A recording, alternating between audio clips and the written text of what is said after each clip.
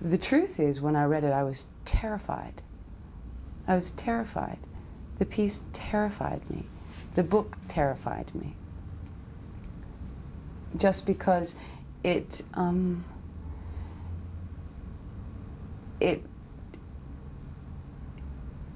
challenges the social reflexes that we're conditioned to sort of have. It not only challenges them, it obliterates them, it abuses them. It's very abusive. It required a lateral way of approaching this for me. I am the only character that is not initiated into this world by a random, say, act of a car crash, of an accident. And Catherine's entrance into this world is very purposeful. And therein I had to spring some traps in my own mind to figure out what would make someone predisposed to doing that. Where is this character when she starts? What is she predisposed to? What is she lacking? And therefore, how will this antichrist figure, how will this character of Vaughn impact her? What is he a catalyst for? What does he provide a catalyst for in my husband that takes him from me? Because we do start the piece, however odd my world is with James, it works. And that's very common with couples. They get into a rhythm of the day.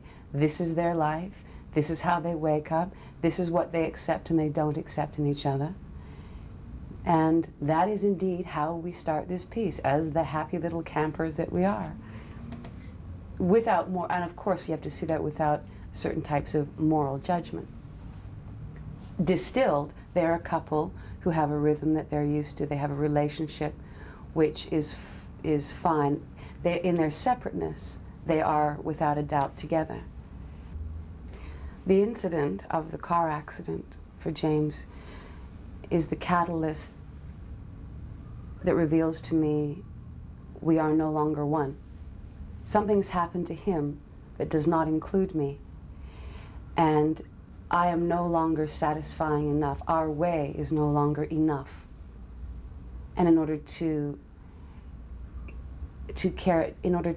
aim for that kind of ultimate fusion with him, I am then required to go on a journey.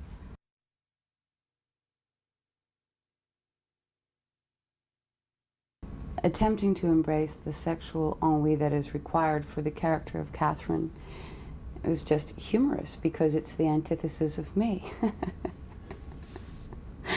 And so that has been, I think, challenging because it's not commonplace.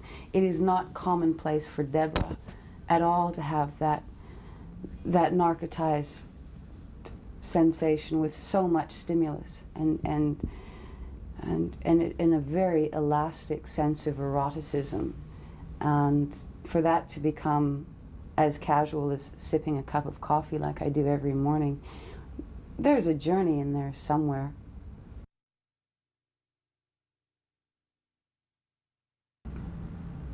It's just naturally evolved that because of who he is, I felt, I guess, brave enough to just place myself in his situation every day without a backup plan.